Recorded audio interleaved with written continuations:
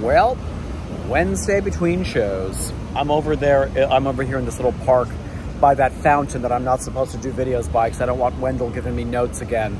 So I moved over here, Wendell. So you're welcome. Good God, since coming back from my vacation, I keep waking up before my alarm.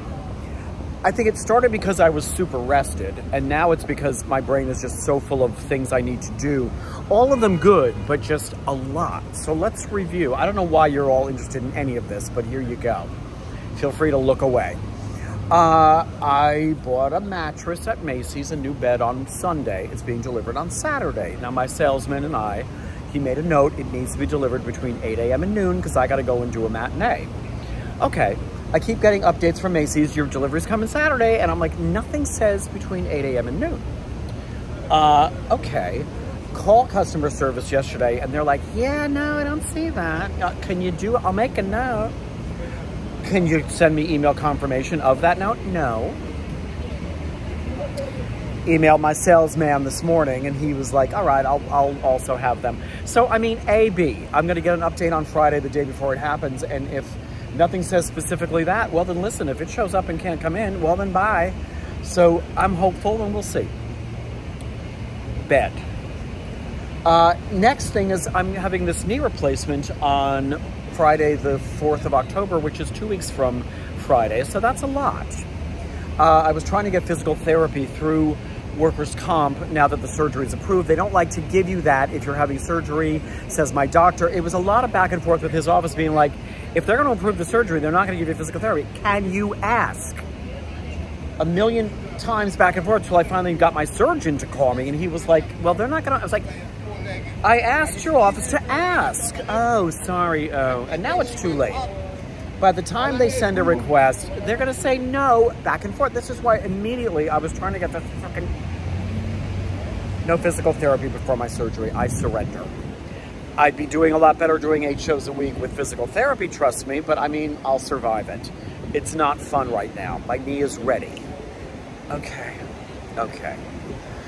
Also before surgery, just a lot of other things to take care of. I know that I will be able to receive disability pay, which is good. I wasn't sure what that was going to look like, and now it looks like it will not be that much different from what I make now, so it's not like I have to sell plasma or my jewels or take in laundry while I'm away from my job for two months. So all good, all good.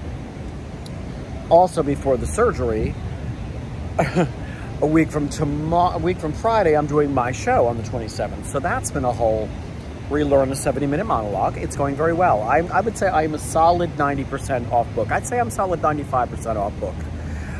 Get it back in my body. I went to the studio yesterday. There's a studio in the basement of my building that I'm able to use for free if I sign up for it, which is its own jumping through hoops to get the studio because my building is a building full of nutbags, musicians and singers and crazy people, all of whom want the studio. So, but I was able to get it. I'm going to go down there again on Friday. ABCDE. Was able to work out pre-test before my surgery because I have to do, of course, blood work and EKGs and so whatever it is before you have surgery. Turns out my doctor doesn't take workers' comp. So can someone help me find a doctor that I found somebody. I'm optimistic that's going to work out just fine too. But again, ABCDE, a million things to do. And doing the show 8 times a week over here. Today, both of my boys called out for the matinee. One of them's coming back for the night. I hate them both. I love them both. I hate them both. I'm training yet another person on my track, Jenna, who works with me already. She's learning my position. By the time it's all said and done, I will have trained every member of Local 764 of the IATSE, New York Local of Wardrobe. I just keep fucking training people. So training people with a double switch out on a 2-show day on a knee that's ready to go while I'm trying to get my play together, while I'm trying to figure out what's going on with the bed. You know what? Mother's tired. And I'm not sleeping. What the hell? How am I getting up before my alarm? Plus, I can't eat snacks because I think I told you that I tried on my costume. I wisely came back from vacation, tried on the costume I haven't had on in 6 years, and that bitch doesn't fit. So I am on a strict salad and no freaking donuts and other shit because I just gobble that shit up. None of that right now. I just had a salad. I feel so fulfilled. Anyways, everything's good. Everything's good. It's nice to have a busy life. I'm trying to there's probably a million other things that I completed. Oh, right. My trip to India in March has been confirmed. It's a group travel that, you know, says, all right, we have to have a guarantee of X many people signing up before we can confirm that it's actually going to happen. And I was sure it was going to, and I got the confirmation that yes, in fact, it is going to happen. So now I need to look into flights and all that other stuff. Now my ex has been to India, so he's helping me with information on how to handle that. And as according to him, it doesn't have to happen today. My trip's not till March. So while I am home for 2 months recuperating, I will also be figuring out flights.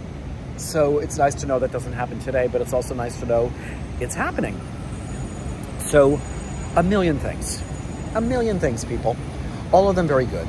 So I'm gonna go back and do a second show with one of my original members back in the cast and the other one still with my lovely understudy. And sure, why not? What else I gotta do? And then I can go home and not eat snacks. Okay, bye.